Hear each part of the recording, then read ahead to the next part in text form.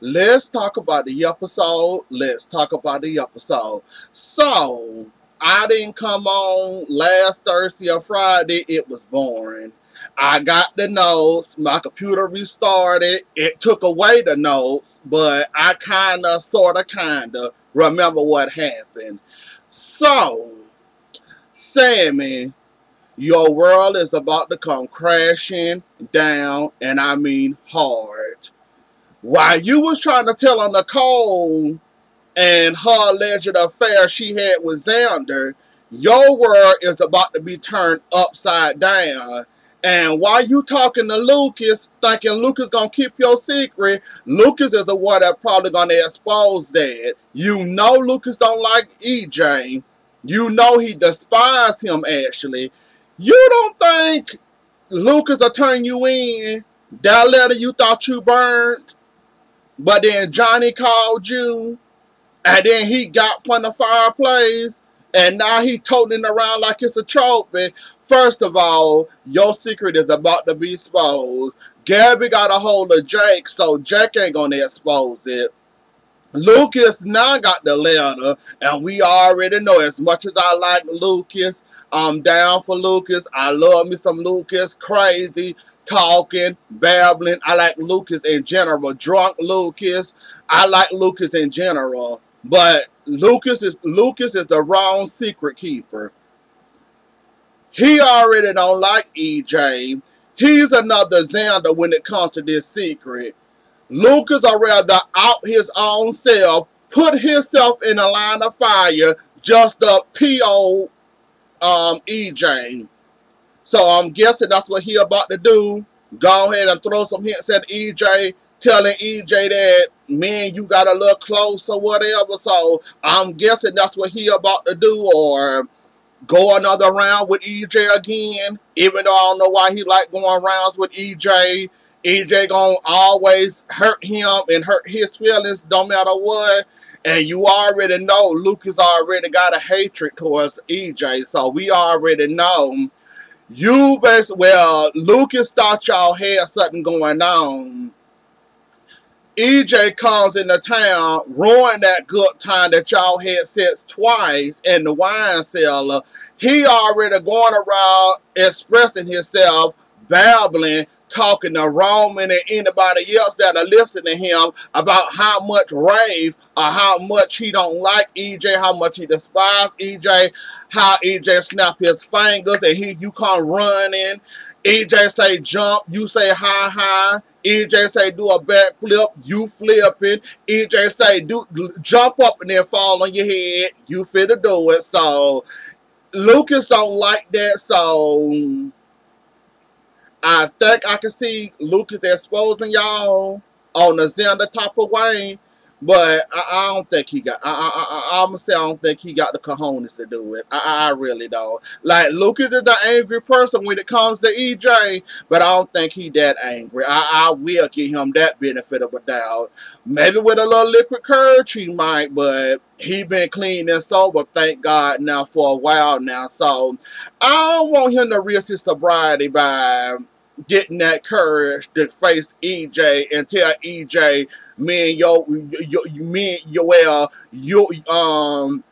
the mother of my child, your wife, we had sex not once but twice while you was supposedly supposed to have been in Italy. So I don't think he got the cojones to do that, but then again, Lucas always wear his heart on his sleeve, and he always managed to tell on himself. So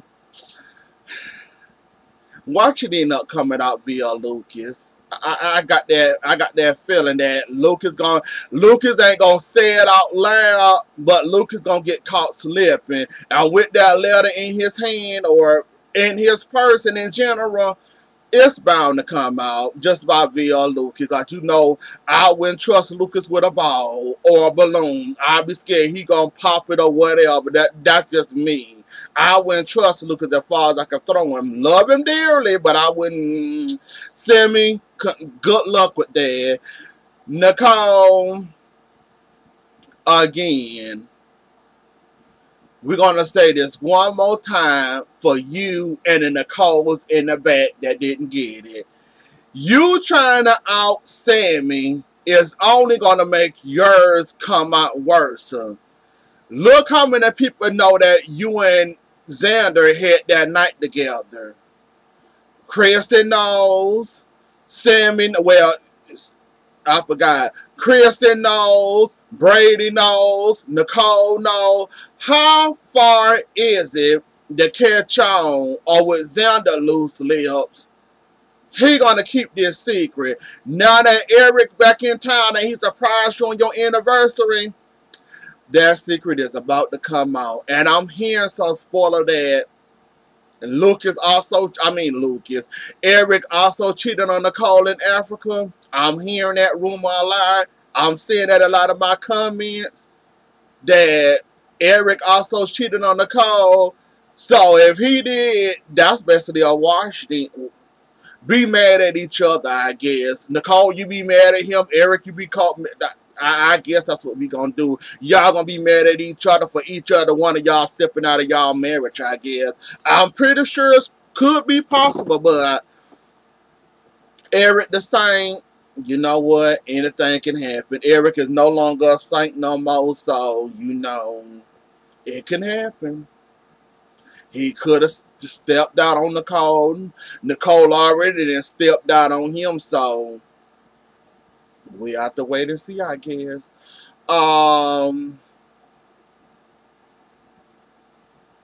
Bonnie and Justin.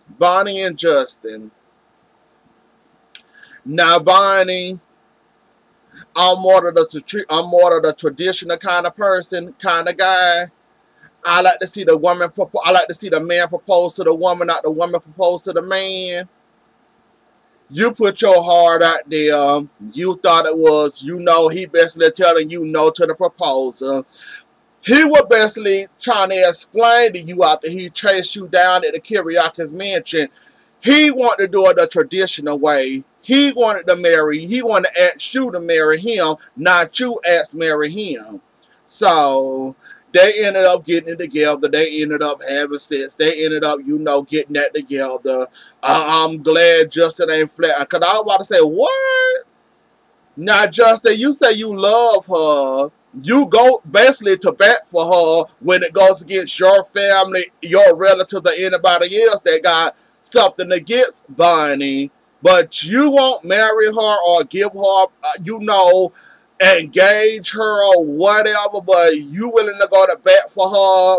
You went against the bat for her, against Steve, Victor, anybody that basically wasn't agreeing with you and Bonnie dating. You basically went to bat for her. Now you don't want to marry her, even though I think that's kind of odd and weird that a woman would propose to a woman. But she did it proposed to a man, but she did it anyways. And then you switch it around and say, no, I wanted to ask you, and had the ring then told. We don't know if Bonnie had a ring, but Justin sure had a ring. And then I guess she basically, I guess it's basically just she beat him to the punch before he can do it. She already had it in mind and already had it that she was going to propose to Justin. Justin was just too late to the game and didn't realize that when she invited him, because she had a drink to ask Kayla, would she be her maid of honor, matron of honor, or whatever she asked Kayla, and basically she needed that drink to do that, and then she didn't realize Justin was basically proposing. She didn't realize that Justin was going to propose to her, so she proposed to him thinking that, I don't know what she was thinking, but she thought it was going to work out that way, and I'm glad Justin, and didn't let her down too lightly. He basically told her, I want to marry you, but he did it the right way. Well, it's odd to me to see a woman propose to a man, so I guess it's just going to be a lot odd to me. But I guess I'm glad that got straightened out or whatever, and it, worked itself out.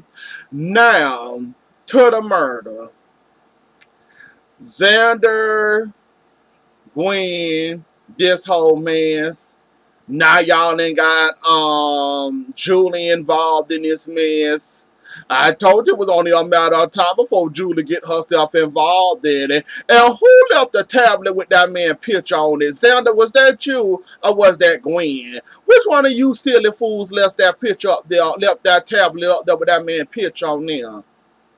That's what gave her the idea and the hint. And you know EJ was listening to her, but not really. But I'm pretty sure he gonna realize that Julie was telling the truth, and Julie was saying that the man's body was transferred from their house to the lake, and it involved, well, the murder scene basically is at the Julie house or Jack house or Jennifer house, whoever house they claim it that house now. So basically, you gonna find Eli. You gonna find out that your grandmother was telling the truth. The murder happened at Julie's house or Jennifer house, Jack house, one of the Horton house or the Williams house. Basically, you gonna find out that's the crime scene where it started at. And basically, Julie wasn't feeding you a bunch of BS. She was basically telling you the truth this whole entire time. You'll find that out soon enough.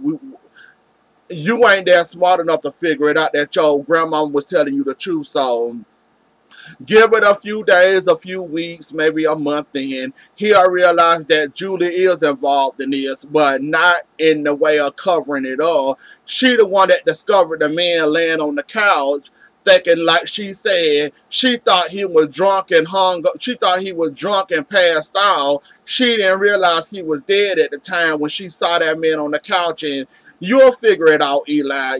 You got FBI skills still left in you somewhere. You'll figure it out, maybe, eventually. Somewhere around there, Eli. Paulina is on a world apology tour, but not really. She's sorry, but not that sorry. She wants the money from this, but she ain't gonna apologize for it. Abe, just chop it up as you got played, you got manipulated, you got fooled, you thought this woman was gonna love you. Find out she was just using you, and it happens to the best of us. Everybody get played every second, every minute, every hour, every day, every week, every month. You're not going to be the first, and you're not going to be the last. Just chop it up as you got played, Abe, and start running around here like you want to cry. You got played, you got manipulated. She fooled you into thinking that she wanted you. She really do want you, but she want the money more than you. Basically, she'd rather have sex with the money than you. Basically, it happens to the best of us, Abe. Everybody done got played before in their life. Everybody done got lied to, and everybody done got used and abused. Abe, just chop it up as you got to know who to trust and who not to trust. And when something a little odd, you got to look at it sideways, or better yet, pay better attention to what you're facing and what's in your face, and realize who the real ones and who the fake one. Basically, just chop it up as you got played. And them eggs you got thrown at you, and whatever you was at, them eggs got thrown at you. That's only the start of your problems there. Rather she get away with tearing down the Horton Town Square or not, that's the least of your problems. You should have an election coming up soon, shouldn't you? Yeah.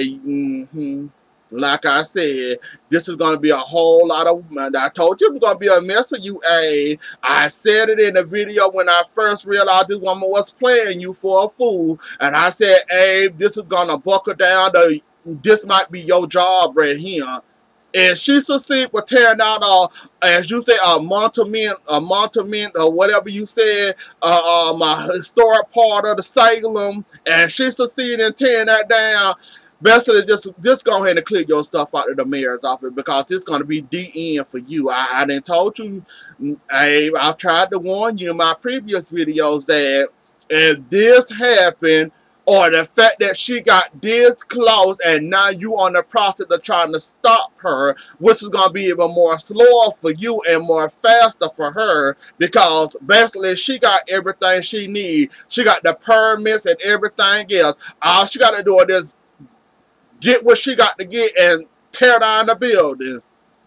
She can go to each storefront and go with a baseball bat and swing at each one of the department stores that she wants to. Basically, you let her have your whole part, the important part of Salem, and you gave it to a criminal, a money thief, a money grabber, somebody that used you. And not only that, she owned what is the Salem Inn, she own that too. So, if let's say you keep the Horton Town Square, what if you look at the that hotel and decide, okay, since I can't do it over here, I can do it over here. So you still screwed, no matter how you twist it or how you turn it. She basically own that stuff. So even if you do stop her, what goes to say she won't tear down that hotel and put it there? You basically redid it, well, you basically rezoned it for her because she said, oh no, that's not enough, I need more space. You basically cleared that space for her. Then on top of it, she done bought every store around the Horton Town Square, including the hotel. So if she can't put it there, she can put it there. So, hey, this is gonna come down to your job, buddy. Them eggs was just a part of your troubles. You gonna learn to pay attention. That woman showed you she was a snake from the jump. Lonnie warned you and told you. My mama told me not to trust Paulina Price. You chose to trust her, and now look at you. Hey, I can only hope you come out of this clean and you end up with a job after this, or you end up in the mayor's office after this, because if you end up losing your mayor position because of Paulina, she not gonna feel sorry for you. She got exactly what she wanted. Your historic town of your historic part of your town turned it into whatever she wanted to turn it into, did what she wanted to do, and basically you let her do it with your permission and signature. So, hey, I hope it ain't too hard on you. That's all I can say. I really don't feel bad for you. Like I said, this just a sign of getting played, and it's just a sign of she got the best of you, and it happens to the best of us, and basically you got to take this one on the chin. It might mean your job, but you got to be more careful who you bring around in your circle. That goes to show you not everybody meant to be in your circle or be around you, because you never know what they're going to end up doing to you. And basically, you didn't let her do what she wanted to do to you. And basically, now you looking like a fool, wondering where did I mess up at. Love Games, Brady, Chloe, and Phillip. Do I have to? So she don't want Brady, she want Phillip. Brady goes in for a kiss. Chloe didn't push him away. She told him she already promised Phillip a future. So now she with Phillip and not with Brady. You know what, Chloe, whatever floats your boat at this point, I'm sick of it. I'm over it. You still made a wrong choice. Your business, your problem. Have fun with your decision, I guess. When it comes back to bite you in the you know what, have fun, I guess. Chad, I got a bone to pick with you. Now, you know Sierra already married. You know Theo is a little slow. Why would you be promoting Theo to go with Sierra and marry her again? Why would you do that, you dummy? You know there's nothing good gonna happen out of this whole Theo proposal to Sierra, right? You know that nothing good gonna happen out of that, right? But your dummy self sat there and cheered it on, egged it on. Oh, I can't wait. You always wanted her. You always loved her. Now you got a second chance. Oh, I can't wait for the. I'm like, oh Lord, Chad, you are the. Now you know that boy is kind of special. Now why would you sit up there and promote that boy, knowing that boy gonna get hurt? Chad, why would you do that? Are you a little touched? Why can't nobody shoot it straight with Theo besides Julie and Doug? Why is Julie and Doug the only one that's telling this boy, look, don't get your hopes up. Things can happen. That girl can get her memory back tomorrow. Where did that leave you? You kind of setting yourself up for failure. You might want to slow down, Theo. This might not end well. Why is everybody spoon feeding Theo? And of all people, Chad, if I was there, I would have something to you. Why are y'all spoon feeding this boy knowing that this boy is going to get set up for the worst thing possible? Y'all not warning this boy or telling this boy that, look, she lost her memory. She can get it back today or tomorrow. Then what? What's going to happen? Like, why are y'all spoon feeding this boy?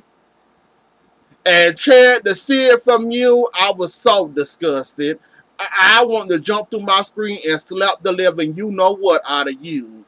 I'm like, now Chad, you say you care for this boy. It's obvious you don't care too much.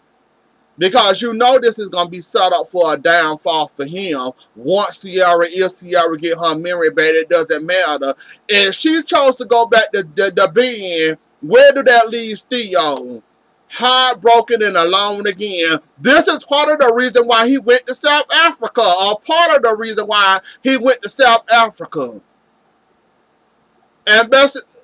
I'm done. I can't. I'm just seeing Chad sitting up there doing. I'm like, oh Lord, Chad. I had high hopes for you, and then here you go doing all this. Like, really, Chad? Gwen and Xander.